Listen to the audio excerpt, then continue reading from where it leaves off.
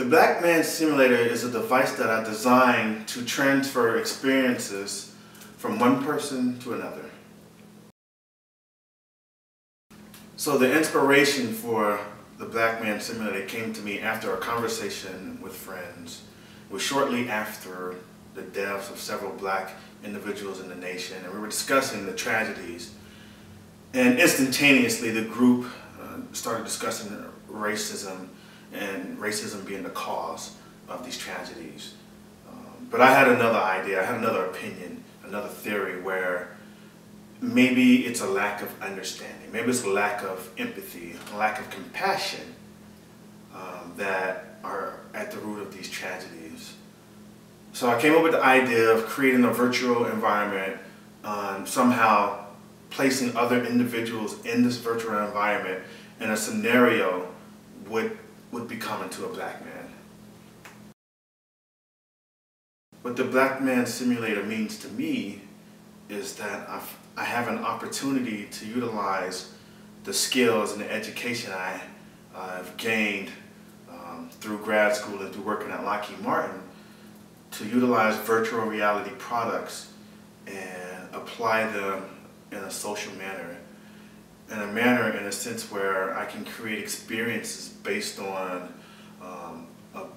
a black man, day in the life of a black man, and share those experiences with just about anyone.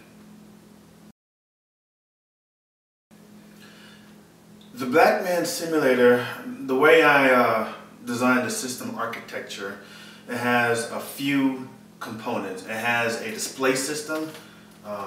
Currently I have the Oculus Rift DK2 as the display system. It's a head-mounted display. It has a computer which will generate the content, either a virtual environment or it'll play a video or short film of a live action video. There's also some software in the back end to do some video editing. And then I have two potential methods of developing content. One method would be to use a 360-degree attachment to capture and create a 360-degree video. So I plan to use 3 iPhones with these attachments to capture a 360-degree video.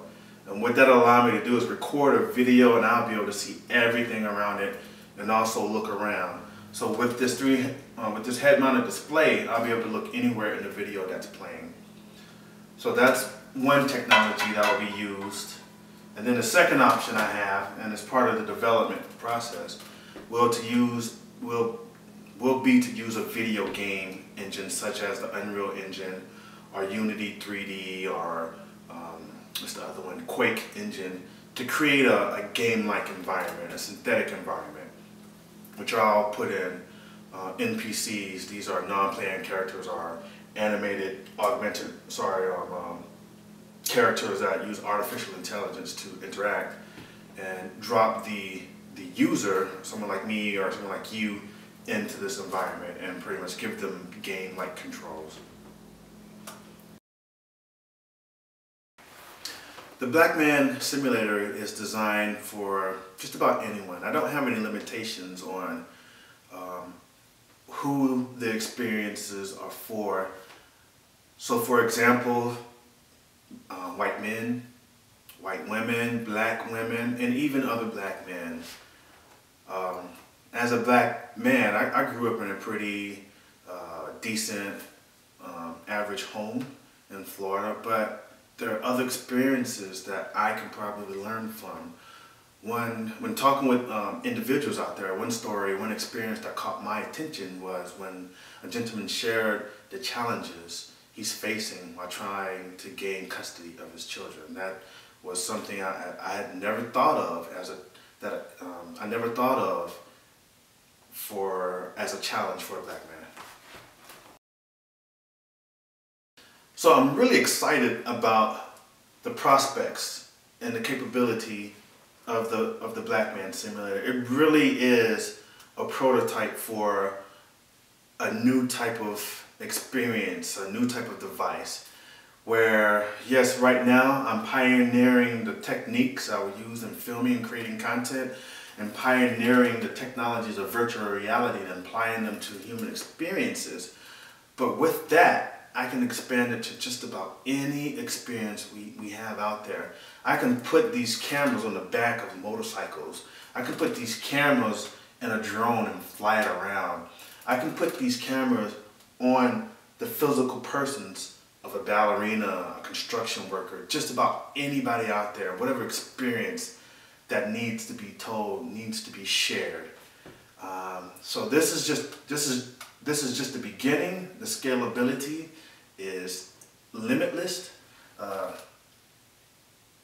price of the technology is coming down, and it's one of my goals to get the price of the entire setup under $200 or $300.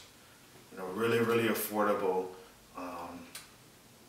One thing that kind of surprised me is when I took this out to McNair Elementary. It's a magnet school, an academy, and the kids had an opportunity to go into the virtual environment, and they really, really enjoyed the experience. So again, we can use it to help share whatever knowledge, share whatever experience, and it's an easy technology which makes the information and content easily consumed.